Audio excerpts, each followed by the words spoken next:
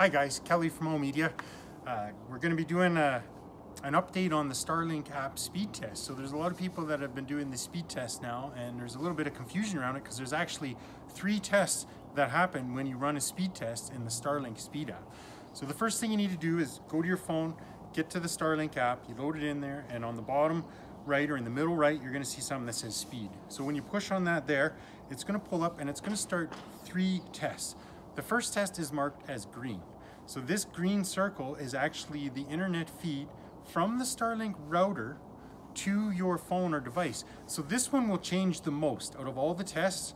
Well, I shouldn't say that, the white one too, but we'll get to that in a second. The green one will be affected by the amount of distance and the amount of barriers that are between you and the router. So this test, you can directly affect it. And the true test would be if you're really close to the router, then that would be your maximum speed.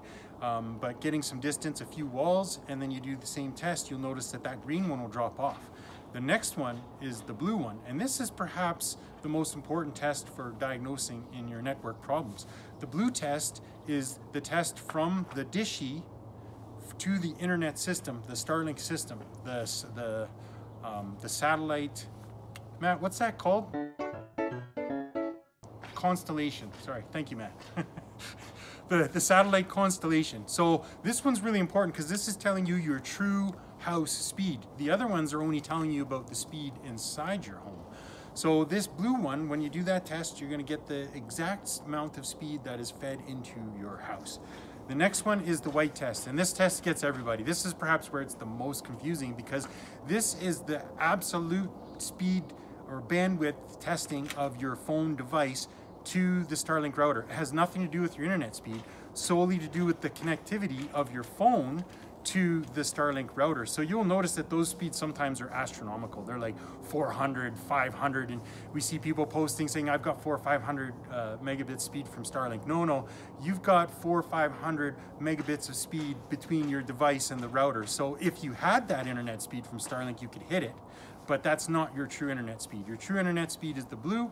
The green is your device speed being fed to it. The white is, I guess what I'm going to say, the full potential of it if you ever had that ability.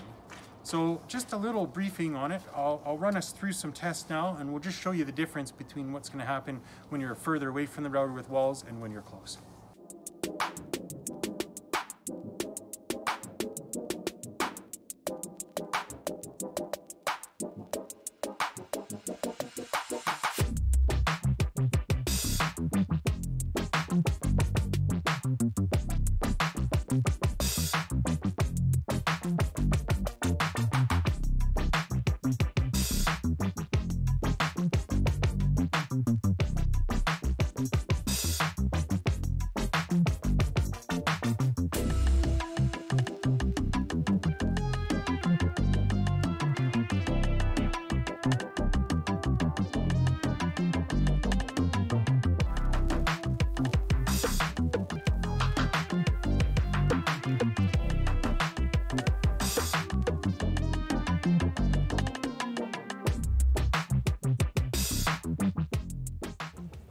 So you have seen a few speed tests and now hopefully understand the difference between the green, blue, and white circles. This is a handy tool to help diagnose Wi-Fi problems when properly used.